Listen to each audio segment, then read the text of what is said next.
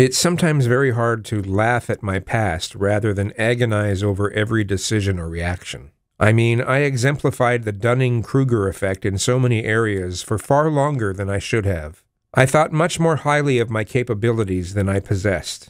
This doesn't mean I sucked at everything. I've naturally been very technical-minded, particularly when it comes to audio and video. And I've been good at music.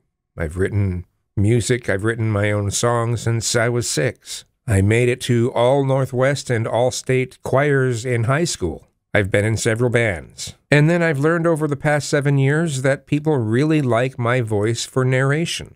But in a lot of areas, I'm about as airheaded as it gets. I still try, though. I suppose one of the ways that I've tried to look at it all is that it's been a bunch of learning experiences. But with so many of them, it took me a long time to realize where I went wrong or that I was even wrong to begin with. I mean, not quite as much anymore, but still. I'd often blame other people or the situations themselves, rather than my poor reactions to them. Again, not nearly as much anymore. I'm more quickly cognizant of when I've reacted poorly to situations, and I can usually make up for it pretty quickly, at least in comparison to my past. Except for procrastination, I'm still really bad with that.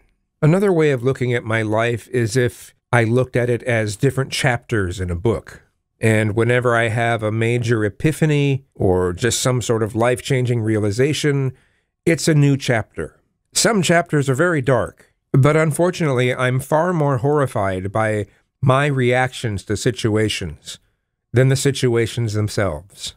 I mean, no, I won't likely do those things again. At least I'll try not to do those things again. So I guess I've learned, but there are just so many things. So many memories that creep up, and I end up looking downward, shaking my head, saying, oh man. Occasionally, I'll be able to look at it in a humorous way, and that seems to be the most effective way, because at that point, I'll have a different emotion to anchor it to.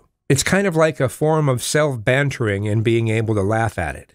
But I have absolutely no idea how much or how often most people, how much do they agonize over this stuff? Let me know in the comments. Thanks.